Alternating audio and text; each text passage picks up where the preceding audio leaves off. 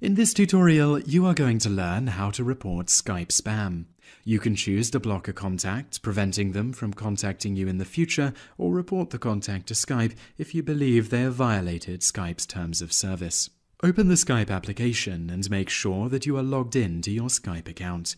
From the default homepage view, select the Contacts tab or the Recent tab, both found just below the search bar underneath the Home icon.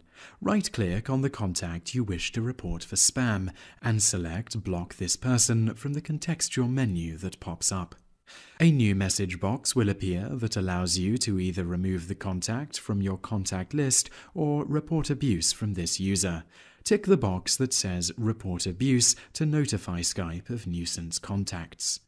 We won't complete this process in this example, as this user is not actually responsible for any spam. This is, however, the simple process for learning how to report Skype spam.